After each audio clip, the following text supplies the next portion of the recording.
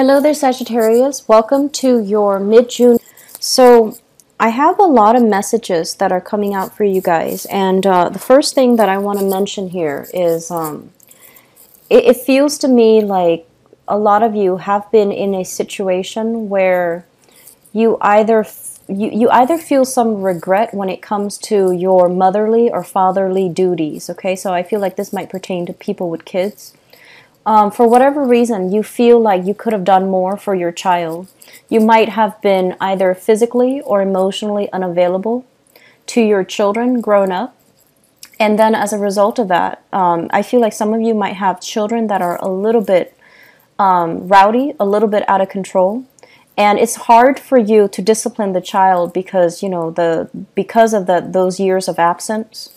And also because of that lack of structure, that lack of foundation that you provided for the child. And so you see the child drifting away. And I feel like some of you have children that you might be estranged from. And it's really hard for you to try to bridge that emotional rift and to establish that emotional connection with your kids. And then for others, I feel like your kids are acting up. And it's hard for you to know how to approach your child because of that physical distance or that emotional distance. And the other message that I'm also feeling as well is a lot of you have lived through many, many, many experiences. So I feel like you've had a very interesting life. For some of you, it might have been extra exciting. For others, it might have been turbulent. And I feel like you've been through a lot of hardships too. So you could even be, 20 years old watching this. And I feel like overall you've had a lot of life experience under your belt. A lot more than the other signs anyway. So I feel like life was always very, transient, coming and going, shifts in location, a lot of like change in housing environment, shifts in countries even. So you've been thrust into some very dynamic, interesting situations. And a lot of them were good, they're character building, but a lot of them might have been bad. And the ways that you got out of situations that might have been bad was you were very optimistic. And it's kind of like, rolls right off your back. So you don't take situations seriously. You have a great sense of humor about things. And your optimism, your happy-go-lucky attitude, and your happy demeanor attracted a lot of good people to you to help you, to steer you on the right path, and to also really help you, get out of sticky situations overall. So I feel like you've survived a lot, and everything that you've gone through is kind of like creating the person that you are right now. And if you're dealing with other people, especially children or younger people, you almost want to steer them away from all the things that you've experienced. Because you've been through it all. So you're just like, this works. That wasn't good. This is good. So I feel like you want to steer somebody away from a specific, event, a specific experience. And, we're all living our lives, right? And I feel like some of you are dealing with someone who's very stubborn. And they're going to do what they want. And I do see some of you're trying to reach out to someone, but I feel like they don't really trust your judgment because you put yourself in some bad situations in the past and you've made some bad decisions in the past.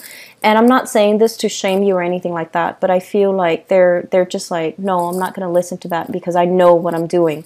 If somebody is saying that to you, I feel like you should trust them, okay? Just leave it alone. Let them go through their life experiences. And then for others, you have somebody that's kind of like their life is going astray. And you wish you could do more, but there's that emotional rift, and so you don't know how to reconnect. And I would say that when it comes to communicating with the latter group, speaking from the heart, relaying your experience, and I honestly feel that they're looking at your life and they're looking at all the things you've done, good or bad, and they have already taken that as an example of how they should live, so they might not verbally express that.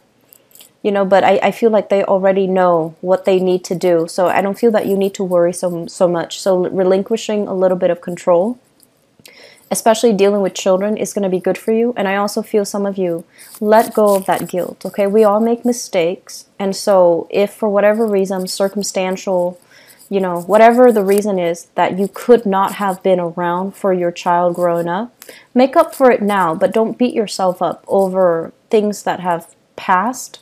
Just aim to be a better person, do the right thing now, and, you know, don't beat yourself up over those years that you haven't been around emotionally or physically.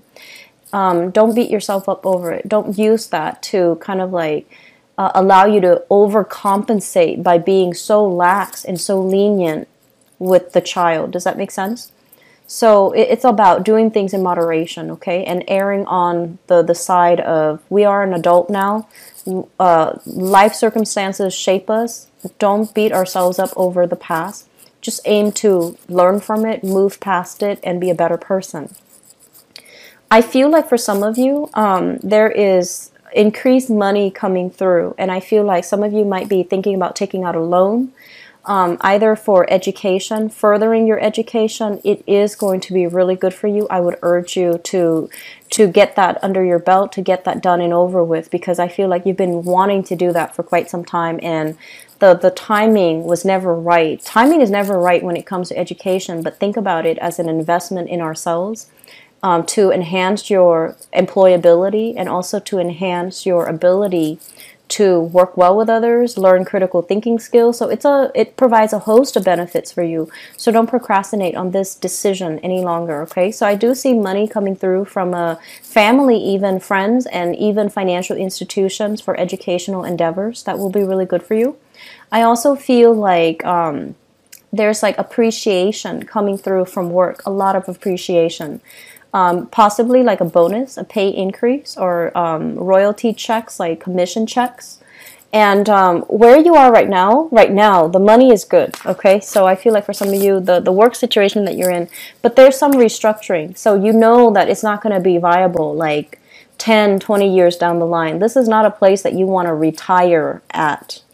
And so I would urge you to, I guess, like see this situation, whatever money's coming in now. It's okay for right now, but try to, you know, go back to school. Try to figure out long term in terms of a career. What's really driving your passion? What's really making you happy? And I feel some of you have dreams to own a business, and I do see body shops. I do see mechanical shops. I do see carpentry too for some of you. I see you dithering with your hands, like doing things with your hands, and I feel like that brings you great joy and satisfaction.